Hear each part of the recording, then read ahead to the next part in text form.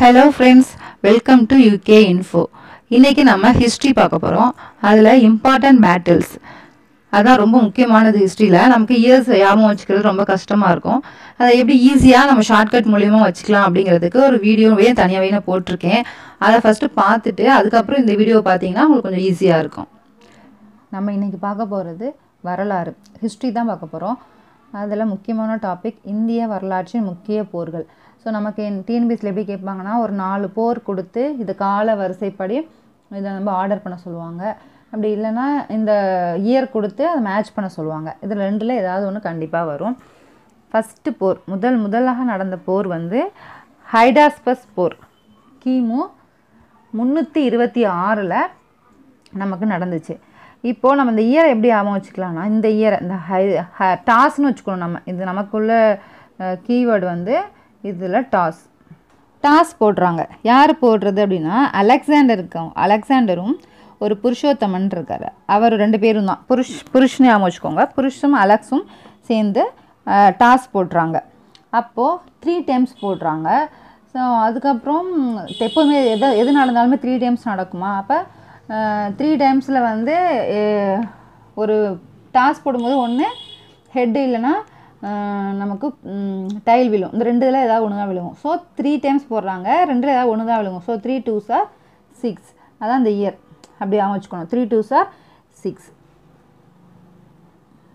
So next முக்கிய குறிப்பு அதான் அலெக்சாண்டருக்கும் இந்திய மன்னன் புருஷோத்தமனுக்கும். ஸோ போரஸ்ங்கிற இடத்துல நமக்கு இந்த போர் நடைபெறனால ஹைடாஸ்பஸ் போர் அப்படிங்கிறத சொல்கிறாங்க. கிமு 326 யாருக்கும்னா அலெக்சாண்டருக்கும் புருஷோத்தமனுக்கும் இடையில் நடைபெற்ற போர். ஸோ ஃபஸ்ட்டு வந்து யாருன்னா அலெக்சாண்டர். ஃபஸ்ட்டு நம்ம யாரை சொல்கிறோமோ அவங்க தான் அதில் வின் பண்ணியிருப்பாங்க. ஸோ இதில் வின் பண்ணது வந்து அலெக்சாண்டர் தான் வின் பண்ணியிருக்காரு. நெக்ஸ்ட்டு கலிங்கப்போர் 261. இதை எப்படி ஞாபகம் வச்சுக்கலாம் அப்படின்னா 6க்கு வந்து ஜி, 1க்கு வந்து டி.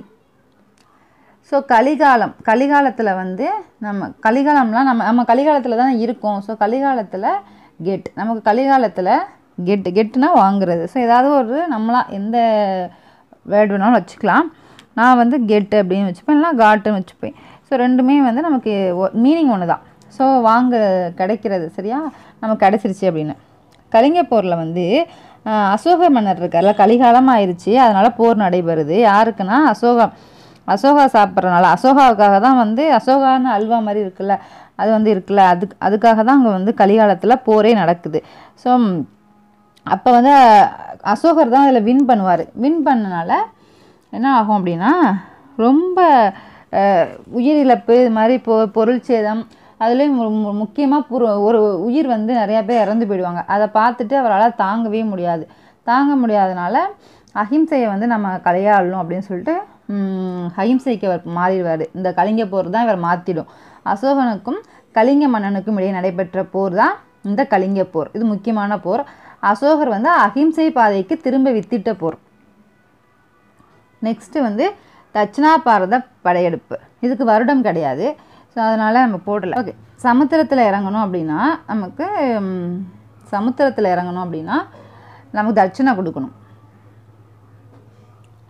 சமுத்திரகுப்தர்களுக்கும் தென்னிந்திய அரசருக்கும் இடையே நடைபெற்றது. நமக்கு ஃபஸ்ட்டு சொல்கிறவங்க தானே வின் பண்ணுவாங்க. ஸோ சமுத்திரகுப்தர் தான் அதில் வந்து வின் பண்ணார். அடுத்து முதல் தரையின் போர் அப்படிங்கிறது 1191. இது ஆல்ரெடி நிறையா வாட்டி கேட்டிருக்காங்க. முதல் தரையின் போர் நடைபெற்ற ஆண்டு 1191, 1192, 93, 94 கொடுத்து இதில் எதுன்னு கேட்பாங்க. ஸோ நம்ம எப்படி இதை ஞாபகம் வச்சுக்கலாம்? ஸோ 9க்கு வந்து பி, 1க்கு வந்து டி, 1க்கு வந்து டி. ஸோ 9க்கு வந்து பி, 1க்கு வந்து டி. ஸோ இதை வந்து நம்ம பிடி பீரியட்னு ஞாபகம் வச்சுக்க போகிறோம். இதில் பிடி பீரியடில் தரையில் தான் விளையாடுறாங்க. தரையினை வந்து நம்ம தரைன்னு வச்சுக்க போகிறோம். ஸோ பிடி பீரியடில் எங்கே விளையாடுறாங்க? தரையில் விளையாடுறாங்க. ஸோ நமக்கு மறக்காது. பிடி பீரியடில் தரையில் விளையாடுறாங்க. யாருன்னா பிருத்திவிராஜும் முகமது கோரியும். ஸோ முகமது கோரியான்ல ஈஸியாக அமைச்சுக்கலாம். பிருத்திவிராஜை மட்டும் அமைச்சுக்கோங்க. ஸோ பிடி பீரியடில் பிருத்திவிராஜ் போயிட்டு தரையில் விளையாடுறான். அதனால் அவங்க வந்து இதான் முதல் தரையின் போர்.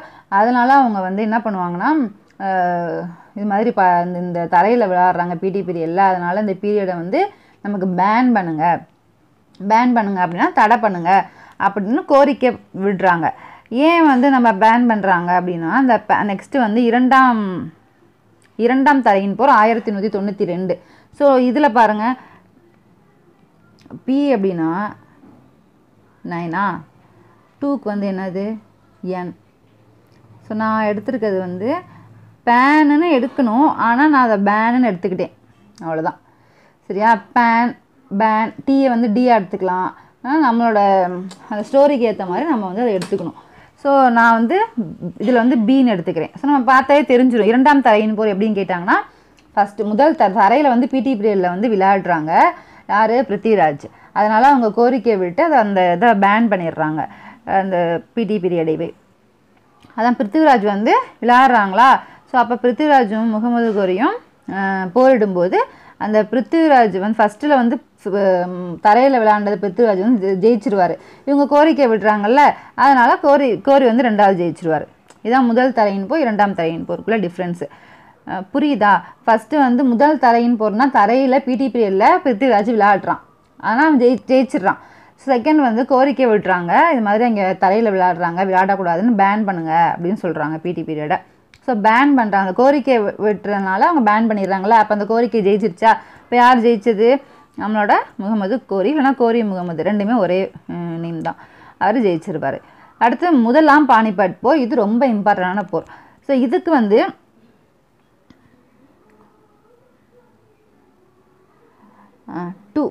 டூ அப்படின்னா என் 6G. இதுக்கு நான் என்ன ஷார்ட்கட் வச்சுருக்கேன் அப்படின்னா நம்ம சூர்யா நடித்த என்ஜிகே மூவி தான் நம்ம வச்சுக்கோம். ஸோ பானிபட் என்ஜிகே மூவி பார்க்க போகிறாங்க.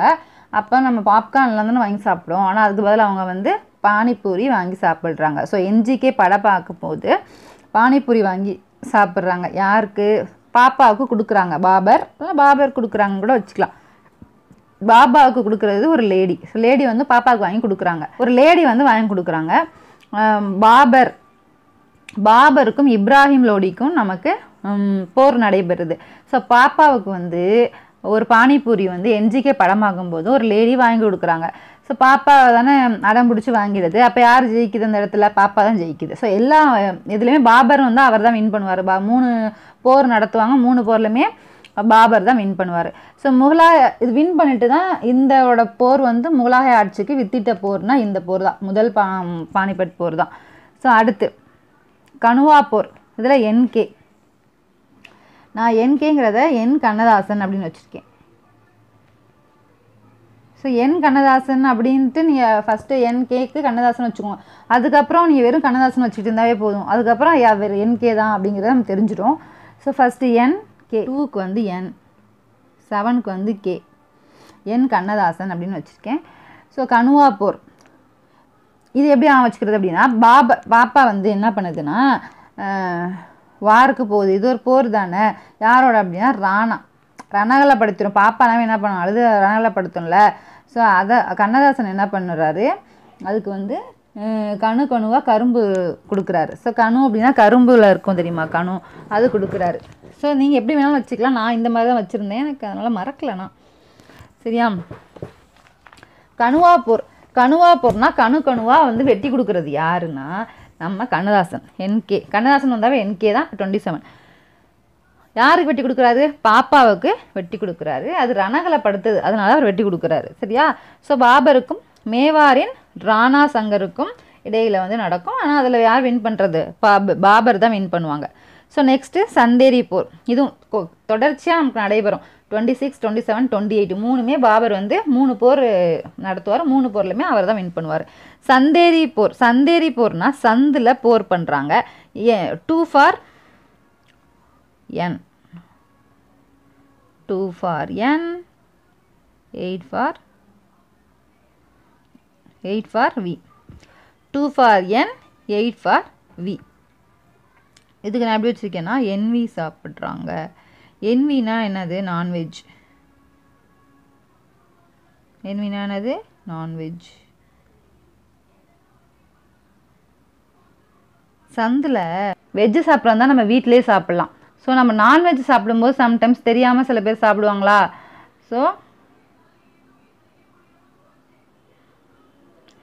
நான்வெஜ் சாப்பிடும்போது சில பேர் தெரியாமல் சாப்பிடுவாங்க. ஸோ என்வி, சந்தில் என்வி சாப்பிட்றாங்க பாப்பாவும் ஐஸ்வர்யா ராயும். ஸோ மேதினி ராயின்னு வச்சுருக்காங்களா, ஐஸ்வர்யா ராயும் பாப்பாவும் சேர்ந்துட்டு என்வி சாப்பிட்றாங்க சந்தில். அதான் என்வி. அடுத்து சவுகார் போர், அதுலேயும் பாபர் தான் வின் பண்ணுவார். அடுத்து சவுகா போர். நெக்ஸ்ட்டு சவுகார் போர். சவுகா போர் அப்படின்னா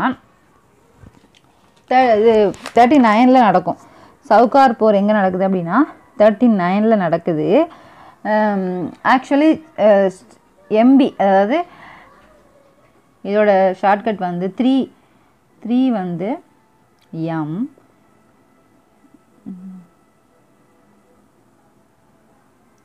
9 வந்து பி. 3 வந்து எம், 9 வந்து பி. இதை நம்ம எம்பினே வச்சுருக்கோம். எம்பி அப்படின்னா எம்எல்ஏ எம்பி எல்லாம் இருக்காங்கள்ல, அவங்க தான். ஸோ எம்பி அந்த மாதிரி வச்சுக்கலாம், இல்லை எம்பி பார்க்குறாங்கன்னு வச்சுக்கலாம். நம்ம வந்து சவுச்சோ எம்பி பார்க்குறாங்கன்னு வச்சுக்குவோம். இப்போ சவுகா போர் வந்து சவுச்சோ அவங்க வந்து எப்படின்னா எல்லாமே சவுங்கிறதும் டிஃப்ரெண்ட்டான ஒரு வட எழுத்தில் இருக்கிற மாதிரி இருக்குது. ஹுமாயூன், ஷெர்ஷா எல்லாமே வட எழுத்துக்கள் அந்த மாதிரி தானே இருக்குது. ஸோ அது மாதிரி வச்சுக்கோங்க. ஹுமாயூனும் ஷெர்ஷாவும் போரிடுவாங்க. அதில் ஹுமாயூன் வந்து எப்போதுமே ராசி இல்லாத ஒரு அரசர்னு சொல்லுவாங்க. அதனால் கண்டிப்பாக அவர் வின் பண்ண மாட்டார் இதில். ஆனால் எப்போதுமே ஃபஸ்ட்டு நம்ம சொல்லியிருப்போம். ஆனால் இதில் வந்து ஷெர்ஷா தான் வந்து எப்போதுமே ஹுமாயூன் வந்து அதிர்ஷ்டம் இல்லாதவர். ஆனால் அவர் ஹுமாயூன் அப்படின்னா அதிர்ஷ்டம் உள்ளது தான் மீனிங். அதுக்கு மீனிங் வந்து அதிர்ஷ்டம் உள்ளது. ஆனால் அவருக்கு அதிர்ஷ்டமே கிடையாது. சரியா? ஏன்னா எல்லா பொருள்லையுமே அவர் வந்து தோத்துடுவார். இந்த ஹுமாயூன் வந்து ஷெர்ஷாவோட போரிடுவார். ஷெர்ஷாவை வந்து பரீத்கான் கூட சொல்லுவாங்க. இது வந்து டிஎன்பிசி கொஸ்டின். பரீத்கான் என்று அழைக்கப்பட்டவர் யார் அப்படின்னா ஷெர்ஷா. ஸோ இந்த ஷெர்ஷா வந்து வின் பண்ணிடுவார். இவர் எப்போதுமே நல்லா வின் பண்ணிடுவார் எப்போதுமே. சரியா? அடுத்து கனோஜ் ஆர் பில்கிராம் போர். கனோஜ் போர் தான் மேக்ஸிமம் கேட்பாங்க. கனோஜ் ஆல்ரெடி நம்ம கனுவா போர்னு ஒன்று பார்த்தோம், அது வேறு. இது கனோஜ் போர். மனோஜ் ஞாபகம் வச்சுக்கோங்க. கனோஜ் போர், மனோஜ் தான் பில் போடுறாங்க. சரியா? RZ, இதுக்கு வந்து R, 4க்கு வந்து RZன்னு வந்திருக்கும். ஸோ ரேஸ்ன்னு வச்சுக்கலாம். ரேஸ் என்னது இதுக்கு? ரேஸ் REC வரும், ஆனால் வந்து நம்ம ரேஸ்ன்னு வச்சுக்கிறோம். சரியா? ரேஸ் வைக்கிறாங்க யாருக்கு அப்படின்னா மனோஜ் வந்து ரேஸ் வைக்கிறதுக்கு பில் போடுவாங்க. சரி, மனோஜ் பில் எல்லாத்தையும் சேர்த்து வச்சுக்கிட்டிங்கன்னா இங்கே ஆப்ஷன் பார்க்கும்போது ஞாபகம் வந்துடும். ஸோ இந்த ஹுமாயூன், ஷெர்ஷா இவங்களாம் தான் மறுபடியும் போட்டிடுறாங்க. ஃபஸ்ட்டு வந்து 39, அதாவது எம்பி சவுச்சோவுக்காக ரெண்டு பேரும் வந்து போரிடுவாங்க. அதுக்கப்புறம் ரேஸ்க்காக சவுச்சோவுக்காக ஃபஸ்ட்டு சிம்பிளாக சவுச்சோவுக்காக போரிட்டாங்க. அதுக்கப்புறம் ரேஸ்க்காக பில் போட்டு அப்படி போரிட்டாங்க. அதுலேயும் என்ன பண்ணிட்டாரு, ஷெர்ஷா தான் வந்து வின் பண்ணார். ஹுமாயூன் வந்து தோற்று போயிட்டார். உடனே தப்பிச்சு கொண்டுருவாங்க சொல்லிட்டு தப்பிச்சு ஓடிட்டார். அது அங்கே போயிட்டு டெல்லியில் போயிட்டு ஆட்சியாளராக வந்து ஷெர்ஷான் ஏறிடுவார். அங்கே போய் டெல்லியில் போய் அவர் ஆட்சி அமைப்பார். இங்கேருந்து தப்பிச்சு போய் டெல்லியில் வந்து ஆட்சி அமைப்பார். அடுத்து 2ஆம் பானிபட் போர். ஆல்ரெடி நம்ம பார்த்துருக்கோம்ல. முதலாம் பானிபட் போர். முதலாம் பானிபூரி வந்து எப்போ சாப்பிட்டாங்க? NG படம் பார்க்கும்போது சாப்பிட்டாங்க இல்லையா? NGனா N for 2, G for 6. So 26. ஆனால் இங்கே 30 years கழிச்சு 56. 2ஆம் பானிபட் போர் 30 years கழிச்சு 56. இது LG டிவி. அங்கே வந்து NGனா NGK படம், இது வந்து LG டிவி. ஸோ இது எப்படி வச்சுக்கலாம்? 5க்கு வந்து L, 6க்கு வந்து G, LG TV. Okay. Akbar வந்து பைராம் கான், ஹேமச்சந்திர விக்ரமாதித்யா, ஹெமு, அது வந்து அக்பர் வெற்றி பெற்றுவாங்க. இதில் வந்து 2ஆம் பானிபட் போரில் வந்து யாருக்குனாக்கா அக்பருக்கும் விக்ரமாதித்யா, அதாவது ஹெமு அப்படின்னு ஒருத்தருப்பாங்க, ஹேமச்சந்திர விக்ரமாதித்யா, அவங்க தான் வந்து ஹெமு அப்படின்னு சொல்லுவாங்க. அக்பரோட இயற்பெயர் பைராம் கான். ஸோ அக்பருக்கும் அந்த ஹேமச்சந்திர விக்ரமாதித்யாவுக்கும் அதாவது ஹெமுன்னு சொல்லுவாங்க. நம்ம ஹெமுனே வச்சுக்கலாம்.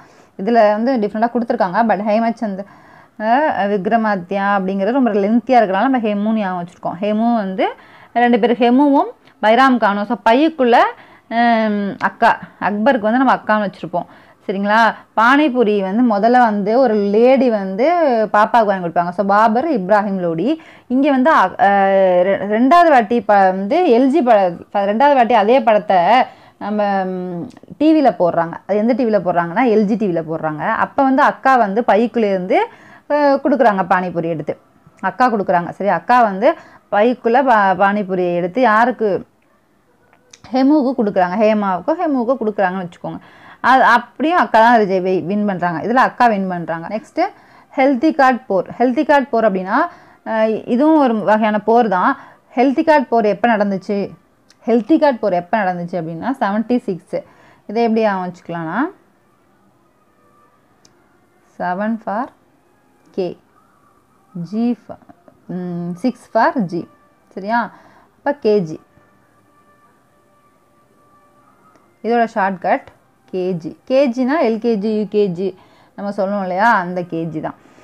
ஸோ எல்கேஜி யூகேஜி பிள்ளைங்களாம் ஹெல்த்தியாக இருக்கணும். குழந்தைங்க தானே. ஸோ குழந்தைங்க வந்து ஹெல்த்தியாக இருக்கணும். ஹெல்தி கார்ட் போர். அதில் வந்து ஏன்னா அந்த பிள்ளைங்க ரன்னாக்கெல்லாம் படுத்தும். கேஜியில் போய் அழுது அப்படியே சண்டை போட்டு கத்தி வீட்டுக்கு வரணும், ரணங்களை படுத்துமா. அதுக்கு அந்த பிள்ளைக்கு தெம்பு வேணும், சத்தம் போட்டுறது இல்லைன்னா மயங்கி விழுந்துடும் இல்லையா. ஸோ அதுக்கு ஹெல்த்தியாக இருக்கணும். ஸோ கேஜி குழந்தைங்க ஹெல்த்தியாக இருக்கணும். ரணங்களை படுத்துறதுனால அவங்க ஹெல்த்தியாக இருக்கணும். ஹெல்த்தியாக இருக்கும்போது அப்படி ஹெல்த்தியாக இருக்கணும். ஆனால் அந்த பிள்ளைங்க மிஸ்ஸு வந்து யார் வந்தாலும் அதுங்க வந்து சைலண்ட் ஆகாதுங்க. அக்கா வர்றாங்க அப்படின்னு சொன்னால் தான், அது ஆயமா இருப்பாங்க இல்லையா, அக்கா வர்றாங்க உன்னை பிடிச்சி போயிடுவாங்க அப்படி இப்படின்னு ஏதாவது சொன்னால் தான் அந்த பிள்ளைங்க என்ன பண்ணணும்னா அமைதியாக இருக்கும். இல்லைன்னா தளபதி மான் வருது, இல்லைன்னா அக்கா வருது, ஏதாவது ஒன்று சொல்லணும். அப்படி சொன்னால் தான் அமைதியாக இருக்கும். அதுலேயும் அக்பர் வின் பண்ணிடுவார். இது ஈஸியாக வச்சுக்கலாம். ஹெல்த்தி கார்ட் போட்டு சொல்லும் போது உங்களுக்கு நான் லென்த்தியாக தெரியுற மாதிரி இருக்கும். ஒன் டைம் அதை அந்த ஸ்டோரியை லிங்க் பண்ணி நீங்கள் ஞாபகம் வச்சிங்கன்னா ரொம்ப ஈஸியாக இருக்கும்.